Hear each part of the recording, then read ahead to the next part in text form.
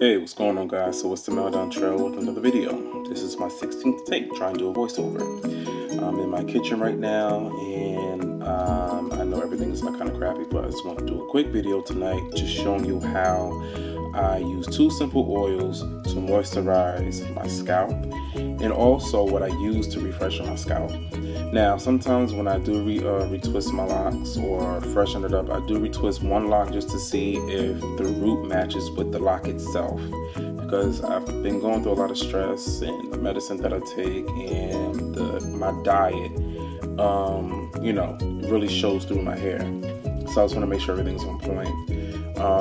I did use witch hazel in a washcloth just to, with some water, just to get the scalp clean, and get it freshened up. And I'll also put it on my locks because I want to get the smell out of it, and cigarette smells, outside smell, and yeah, all that gets trapped in there.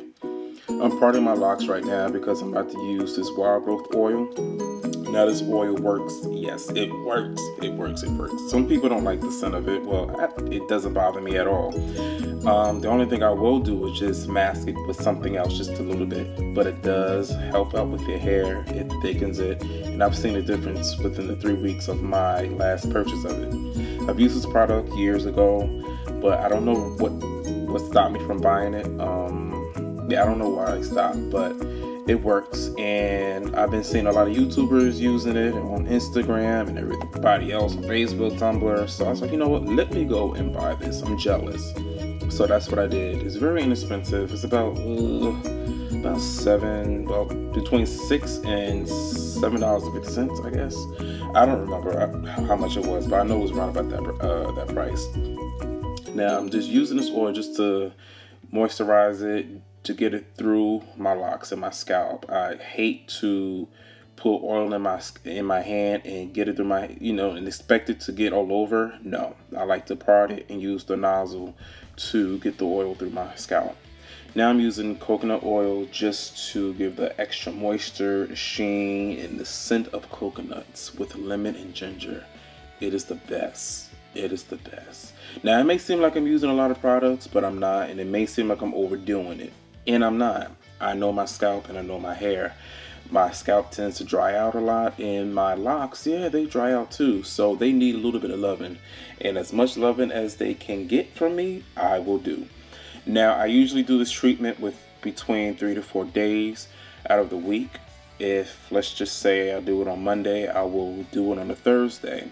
And then I will do it on a Sunday. And as of tonight, I knew that something was up with it. And the last time I moisturized my locks was on Saturday. So it's been a couple of days since. So I just want to make sure everything gets through while I'm letting my hair grow through its period. And meaning that just wash and just condition and just let it go. No retwists, no nothing. And it has been 3 to 4 weeks because I don't want my hair to thin out and I don't want it to break off as it did before. And as you see, the brown streak I have in there is just, synthetic hair, the Afro kinky hair. I just wrapped it around my lock because I didn't want to cut it. So I'm trying my best to save my locks as possible. As you can see, I did cut some locks in the front of my head, because, it was just time to go, you know what I'm saying? So, and it's just hair. It will grow back, and I'm not on no religious, binge with my hair or anything. If I said that wrong, forgive me. But my locks, I did not start my locks for any religious beliefs. I just wanted locks. They're so beautiful. They're so nice. And it shows a lot and a lot of strength. And if you can survive the first stages of getting your little itty bitty twist, you can survive anything. So it's been 9 years with 3 years trimmed off. One thing I would say to new people who are, locking up, do not use colors often. Do not bleach it. If you do, follow the steps to keep your hair moist and moisturized and together. I've learned my lesson.